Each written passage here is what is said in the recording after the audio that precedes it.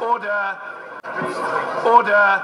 Colleagues, Khadija Arib, the President of the Dutch House of Representatives, is joining us in Parliament today, and I know colleagues will wish to extend the warmest of welcomes to my Dutch counterpart. Thank you for being here. Order. Questions to the Prime Minister. Esther McVeigh.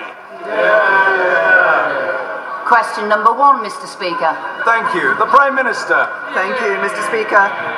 Mr. Speaker, I'm sure members across the whole House will wish to join me in marking Anti-Slavery Day.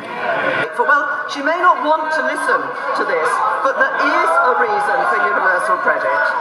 There is a reason for... Order.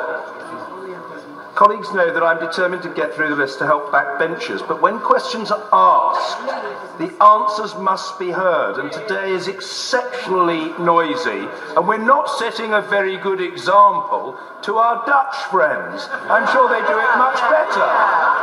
Now, the questions will be heard, and the Prime Minister's answers will be heard. The Prime Minister. I just simply finally say to the Honourable Lady...